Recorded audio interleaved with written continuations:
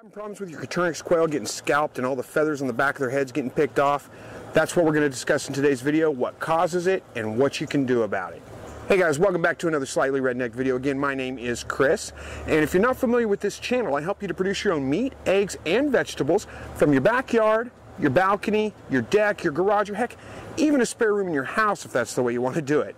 Got one of my Coturnix quail hens right here. You can see the back of her head, if she'll turn her head for us to see. Come on, babe. There you go. See the back of her head right there has been scalped and picked pretty much clean of feathers. So I thought this would be a good opportunity since I get a lot of questions about this. What causes that and what can you do about it? Let me put her up real quick and we'll get to talking. All right, let's start this off by talking about what causes the birds to get scalped anyway. Most of the time that's your hens that are getting scalped. They just basically get all the feathers pulled off the back of their head, and it's because during breeding, the males, when they mount the females, they grab them by the feathers on the back of their head and pull on them. Most of the time it's not going to be an issue. You're not going to notice, I mean, that's common behavior. It happens every time they breed, but you're not going to notice the birds being scalped by that. There are times where it may get out of hand and it leads to scalping the birds. That one of those times would be when the birds first hit sexual maturity, when they first start crowing and they get overly excited and they're just overbreeding the females too much, pulling the feathers out of the back of their heads. The other most common situation that causes that is too many roosters in your flock. So if you have anything more than one rooster for every 4 hens, like if you go 1 to 3, 1 to 2, or 1 to 1, sometimes you can get away with 1 to 3, but anything less than that, if you do 1 to 2, 1 to 1, you're almost certainly going to have problems with feathers getting pulled out of the back of their heads because the females are just getting overbred.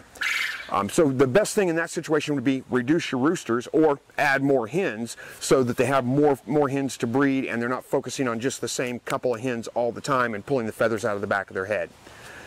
Okay, now that's the most common reason why that might happen.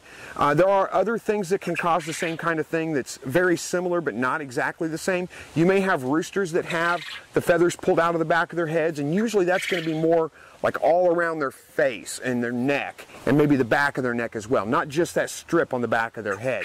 And that's generally, again, it goes back most of the time to having too many roosters in your flock because they start competing with each other over who's going to get to breed the hens. And they'll peck at the eyes, sometimes they'll put an eye out, sometimes they'll kill a bird. They'll peck on the back of the head, cause it to bleed, they'll pull all the feathers out of their face. That's just fighting and dominance between the males trying to be dominant over another. Same thing, if you have too many roosters in there, the hens may get aggressive with the roosters because they're getting bred too much and they tend to kind of fight back just a little bit.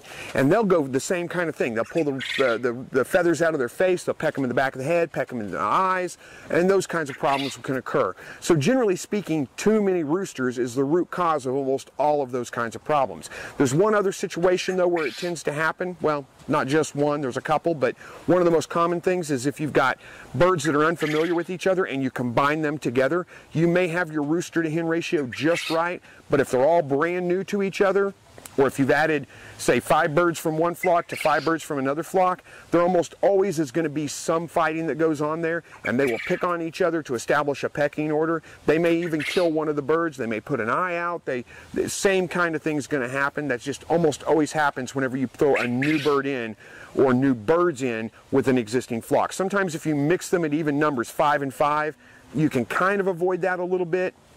But because they're all kind of new to each other, but if you just throw like 2 birds into an existing flock of 10, they're almost always going to single those birds out and pick on them and maybe even kill those birds. It's very difficult to mingle birds together when they're not familiar with each other. So that's another reason that could be happening. One other reason that could be happening is sometimes you just get an aggressive bird.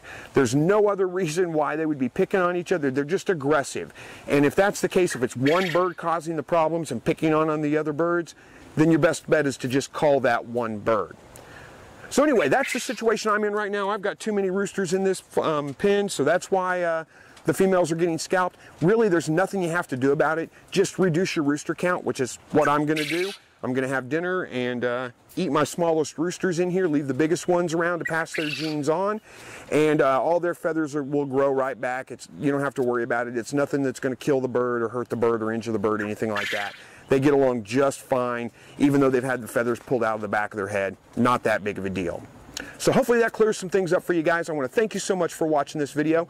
And if you joined me on my Thursday night live broadcast last week, as I promised, I'm going to take you in. We're going to show you the week-old baby chicks. So stick around for that, and we'll take a look at how they're doing. All right, as promised, if you guys came in on the Thursday night live broadcast, I couldn't quite get a good signal in here, so we couldn't see the babies, but here they are.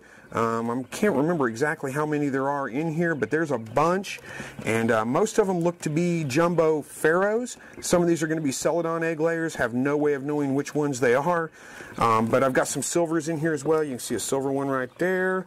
There's a couple of them mixed in right there, and a couple of what look like Italians, little speckled birds in there. So it'll be interesting to see these guys as they grow out. They're a week and a half old right now.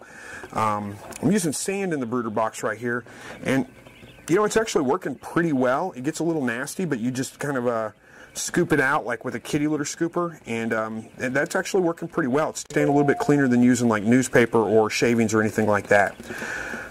So anyway, that's about all there is to these guys. If you want to see more of these guys, let me know in the comments below, and I'll keep up with them as they start growing out and go out to the grow out pen here in about 2 weeks.